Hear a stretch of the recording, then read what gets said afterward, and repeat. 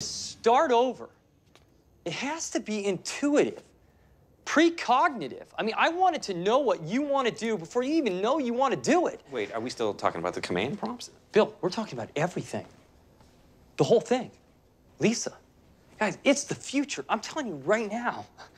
I mean, Lisa's gonna do for the next 10 years what the Apple II did for the last 3. I can tell you that right now. Do you know why people buy an Apple? Why do they buy an Apple, not the competitor? Because it's got bravado. It's social status. No, you know what? It's even more than that. It's social currency. We've raised the bar. And if we want to stay there, we got to risk everything. Great artists, Dylan, Picasso, Newton, they risk failure. And if we want to be great, we got to risk it too. On the command bar? On everything. And it starts with the little things. There's over 20 different functions tied to every single variation of the command bar, which, by the way, takes weeks to program. We're not doing anything that IBM's not already doing. And I would rather gamble on our vision than make a Me Too product. We got to make the small things just unforgettable. Let's just start with something simple. Lisa Wright, what happens if I click on one of these tabs? You get a drop-down menu, and then there's preferences and page options. Okay, exactly. Now, which tab do I click on to get different font styles?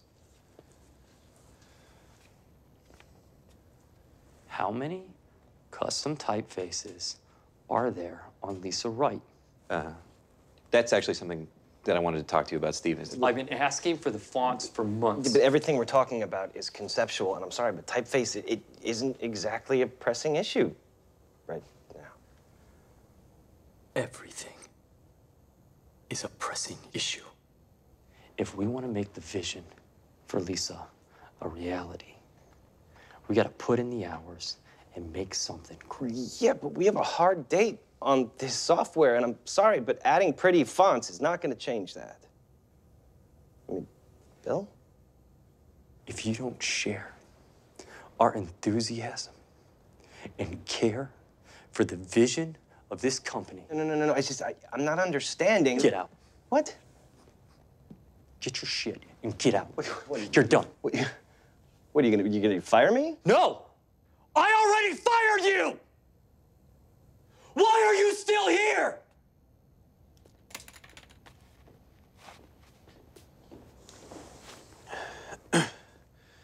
Steve, he was our best programmer in the division. He's the best programmer that doesn't care about our vision. Okay. Look, I know it's not my place to say it, Then but... shut the hell up, Bill! So sorry to interrupt you, Mr. Jobs, but your attorney's here for your 8 o'clock. All right.